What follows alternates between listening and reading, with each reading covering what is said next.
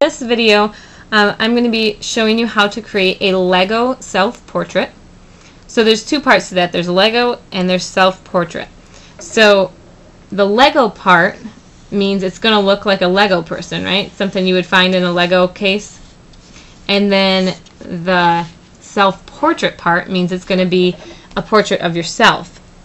So it's going to have a little bit in there to tell you about what you look like. So the hair or the face or the shirt will be something about you and your personality. So it's going to be a combination of both a Lego person and a self-portrait, something that represents yourself. Okay, so we're going to start in this video. It's going to show you how to create the Lego body, and then in the next video it's going to show you how to customize it, how to add things to it to make it look like you and not just a random Lego person. So we're going to start kind of towards the top of our paper, but we're going to leave a space about that big because we want to be able to add the hair on when we're done. So we're going to leave a space like that, and we're going to create a line that goes down, and then it's going to curve at the corner. It's not quite a point, so it's going to curve a little bit like that, and then it's going to go over, and it's going to curve and go back up again. So it's straight up and down, straight across, but then it's got a little curve right in the middle, in the corners of each side. And then that's going to be the bottom of the head, and then we're going to make the neck. So we're going to make a short line down and a short line down. That's where it connects to the body. And then we're going to make the line for the shoulders. So when you make the line for the shoulders, it's going to be just a little bit wider than the head. Your shoulders come out a little further than your head, and it's the same thing on a Lego person. So we're going to make it go just a little bit further than your head, like that. And then we're going to curve these down. Just a little curve like that. And then when we make the body, it's going to come out at a little bit of an angle, but not like super far out. We're just going to do just a slight angle. So the line goes straight, but it comes out a little so that it's wider down here than it is up here. I'm going to do the same thing on this side. Something like that. And then we're going to do a line across to connect them. Alright. Then you need a rectangle that goes across just like that. A skinny long rectangle. And then we're going to do a rectangle that's a little bit taller. So it's going to go like this. Okay, so these are the two legs, but they have a little joint in the middle so that they can wiggle back and forth. So we're going to create that little joint in the middle that allows them to move, that little space. And then we're going to draw the next part of the leg, like kind of from the knee down. So it's another box just like this top one. Line down, and then a line across like that.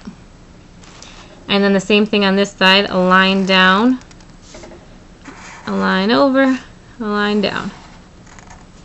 So those are your legs. And then we need the feet at the bottom.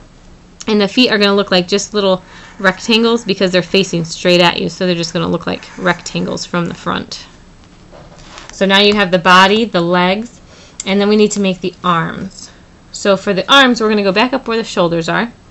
And we're going to go just where the curve ends here. And we're going to make a curved line that comes down and out like this. And then we're going to do the same thing on the other side. So it's going to come curve down and out like this. Then you're going to make a line that goes straight down like that and straight down like that. Then we need to make where the wrists, like where the hands connect to the arms. So that at the end of it, it's kind of like a circle. So it's going to be a curved line like this that goes all the way and touches its side, and a curved line like this that touches the side. And then under those curved lines, we're going to do two smaller curved lines. So just a little curve like that and a little curve like that, where the wrist touches the hand, or touches the arm, I mean. And then we're going to do two little lines that come out, two little lines that come out, And then we're going to do a curved line and another curved line on this side. And those are the hands. So then they go in just a little, in just a little, and then a half circle to go around and finish them.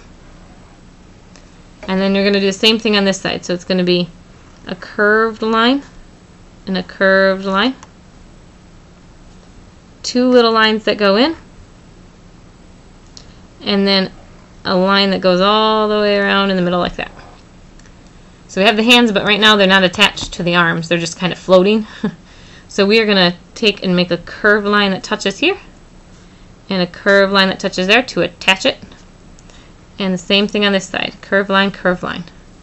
So now we have the arms, the hands, and the rest of the body.